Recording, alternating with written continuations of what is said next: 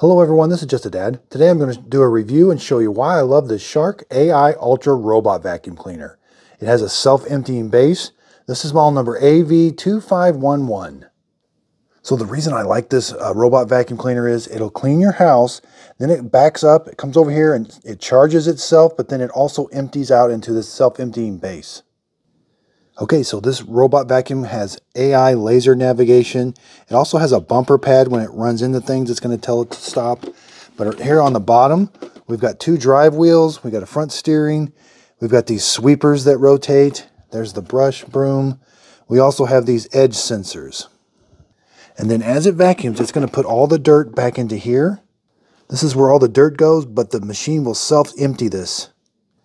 So let's put this back in. So when it's docked, all the dirt and debris will come out of this right here when it docks itself. And there's a vacuum cleaner inside here that's going to suck everything out of the out of this robot vacuum cleaner through this port right here. Then when you're about every month or every 60 days, you're going to empty out this container right here. And that's very simple to do. You're going to press this button. You're going to take this whole container. You can see I've been using mine for a couple months now. It's completely full. You're going to take this over to the trash can, press that button right there, and it'll all empty out. Now we do have a HEPA filter here on the side. Once in a while we do have to change. And once a month we do have to clean this filter up here. So when the robot vacuum cleaner docks itself, it's going to charge, and it's going to turn on this vacuum cleaner to suck everything out. And that's what it's doing right now. We've got these indicator lights up here to let us know what it's doing. Okay, so then it stops and now it's charging and the base unit has power. So that's what that light means. The base unit has power and this means that it's charging the robot. We do have an on-off switch on the back side right here, so make sure that on-off switch is on. Now I'm going to show you, I've got an iPhone hooked up with the Shark app. You can control it with the Shark app on the iPhone. Or you can simply just come up here and press the clean button and it'll clean your entire house. And say you want it to stop cleaning while it's cleaning, just go over to it and press the dock button and it'll find itself and dock itself and empty it out. Now this is a vacuum cleaner only. It doesn't do any mopping. It will vacuum hardwood floors and carpet at the same time. Okay, so here I've got my iPhone. Now when you first get your Shark AI vacuum cleaner, you're going to have to do an exploratory run. That's where it goes through your house and it'll map your house. Once it maps your house, then you can go in and add some rooms, which is very easy to do. Once you've got some rooms, then you can select individual rooms to clean, or you can just say clean the whole house. So here I've got the vacuum cleaner right now. It shows the status of the charge. It's ready to clean. I can hit clean the whole house. I can do just rooms. Let's say I want to do just kitchen, family room. I can do matrix clean, which means it's going to really deep clean the room. Or if I want to do a spot clean, so say I've got a spot in the kitchen that something spilled, I could just do a spot clean right in that area. Okay, so I'm going to tell it to clean the hallway. I'm going to do a matrix clean. Okay, so now the vacuum cleaner has undocked itself and it's going to start cleaning the hallway. Okay, so this thing's really cool watching it run through your house. It knows exactly what room to go. After you do an exploratory run and map your house, it knows exactly where it's at. And this is my hallway. It's going to clean my entire hallway now. So the nice thing about the iPhone, so say I want to pause it, I can tell it to pause, and it will pause. And I can even tell it to go back to the dock, and it'll dock it. So say I get tired of hearing it clean, I can tell it to go dock itself. But let's go to resume. Okay, so I put some dirt and debris on the floor. We're going to see how well it cleans. Yeah, it's doing a good job. It got all that coffee grounds, that dog hair that I put on the floor. Okay, so it's cleaning the hallway. Let's say I'm going to go tell it to go dock itself. Go to dock. So it's going to stop what it's doing, and now it's going to return to the dock. Again, it's pretty cool watching this thing run through your house, going to different rooms. So it's going to go in front of the dock, and it's going to make a circle, and then it's going to back up to it. And that's how it charges itself and docks itself.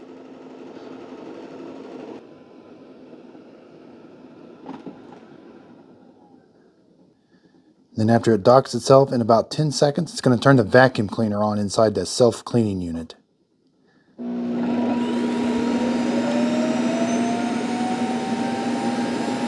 And then I like that you can walk by it and you can see how much charging it's got left to go. When that is fully solid, that means it's fully charged. It's got a Wi-Fi light.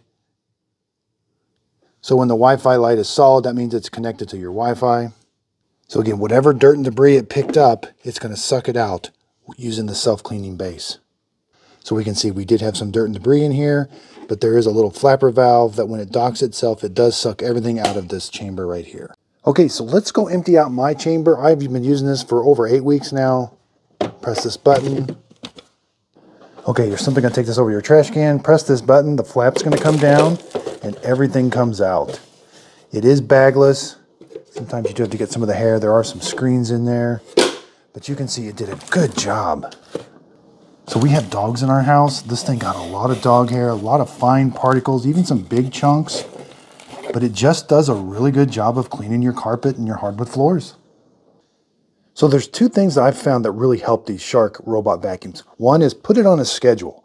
Have it start and stop the same time every day, at least 5 times a week. I have mine start about 9 in the morning and it runs until it gets the whole house clean. Now the reason I say put it on a schedule is because I always forget to kind of go over and hit either the clean button or use the app. But you can always cancel the clean. So say you do have some company over something and it starts cleaning, you can hurry up and cancel it. But if you got it on the schedule, it seems like it does a really good job of keeping your house clean. They're not really meant for a deep cleaning of your house. If it gets really, really dirty, they're really meant to kind of keep it clean and clean it put it on a schedule and clean. So using the app under the settings, you can change it. The robot vacuum will talk to you. But next thing is put a do not disturb on, because if this thing, say you have it start cleaning at 9 and it doesn't get done, it's going to charge. After it gets charged back up, it's going to go finish cleaning. Now, I have had that start in the middle of the night one time. So make sure you put the do not disturb on. I got mine from 10 p.m. to 8 a.m. Resume and charge is on. So say it's cleaning and it needs a charge, but it's not finished cleaning. It'll go charge itself and then finish cleaning preferences. Evacuate and resume. So if you've got like dogs or your house tends to be dirty, you want to turn that on. That way it'll make more trips over to evacuate itself and then continue cleaning. Now your map of your house, it will get better over time. So as it continues to clean, it's going to continue to map your house. I do find that the map of the house is pretty accurate. And again, going in and editing, you can add rooms, you can add adding no-go zones is pretty important. So under zones, you're going to add no-go zones. There's my no-go zone. So it has trouble sometimes in the bathroom. Underneath the bed, sometimes it has trouble, so I'll put a no-go zone. Around the computer desk, I put a no-go zone there also. Okay, so let's go have it clean some hardwood floors. So we got some hardwood floors or linoleum by the front door. I'm going to clean just around the front door. Now, if I press the clean button, I do have 3 levels of clean. I can do eco, which saves the battery. I can do normal, or I can do max. So let's do max, and it even tells you how long it thinks it'll take for it to clean that. Let's hit start cleaning. Now the map, it doesn't show you where the robot is on the map, but it does at least give you the current charge. Okay, so it undocked itself and now it's coming over to the front door area. I've got some coffee grounds on the hardwood floor, so we'll see how it does. Now it does transition from a rug to the linoleum very easy.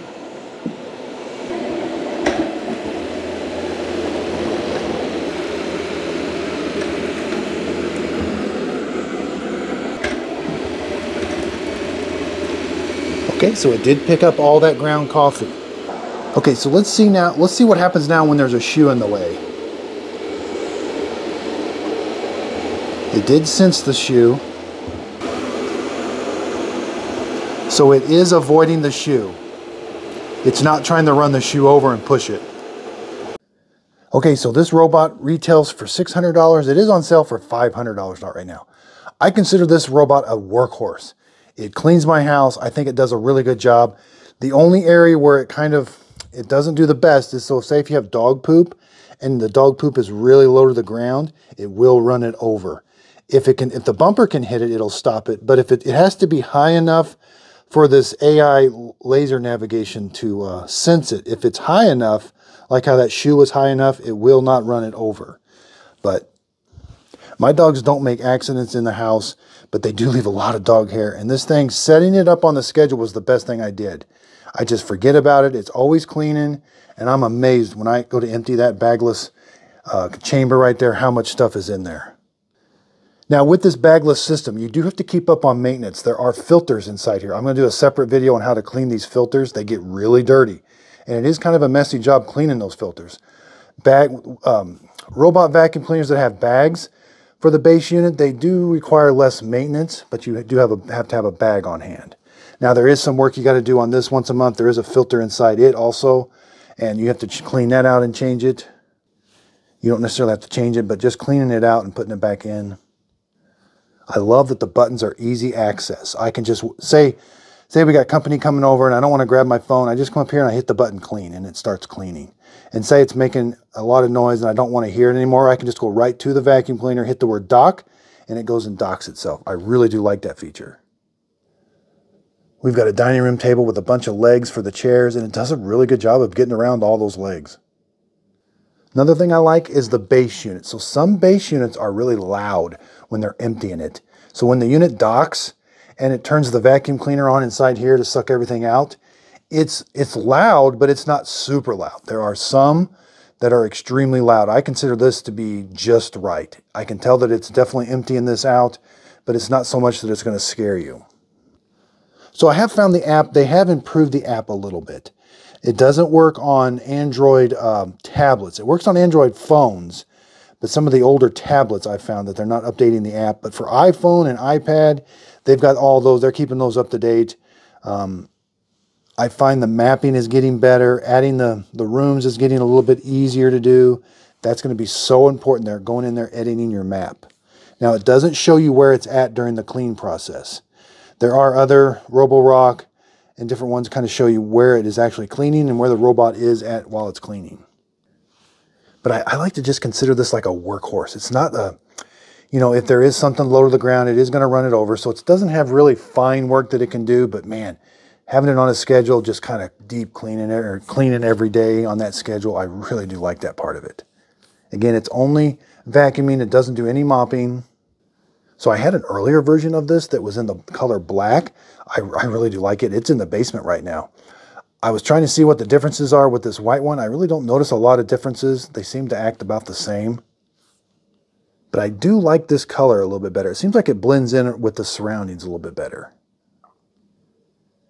So again, be sure and check. I'm going to do comparison videos. I've got the iRobot J7 Plus. I'm going to do a comparison with it. I got the Roborock. We're going to do a comparison with it also. My reviews on robot vacuums are more of a real world. I use them. I put them in my house. It cleans my entire house. I see where the shortcomings are, what I like, what I don't like. And then I use it for a while, and then I come up with my review. Because to me, a robot vacuum two things have to be pretty. It has to do a good job cleaning. The interface has to be relatively good and easy. And then how's the monthly maintenance on it? How much do you have to clean on it? This one, there is a little bit. You do have to keep up on those filters. I'll put a link to this in the show description notes. I am an Amazon affiliate. If you click on the link, the product won't cost you anymore, but I do get a percentage of the sale. I did buy this Shark robot vacuum with my own money, and I'm just very happy with this purchase. I do think, I like when they go on sale. So you can get some really good sales on these Shark AI vacuum cleaners, these robot ones. I love the self-emptying base. It just charges. That's what I really do like about it. And getting them at a good price really is nice. So I hope my video helps. If you could, please like and subscribe. And thank you so much for watching.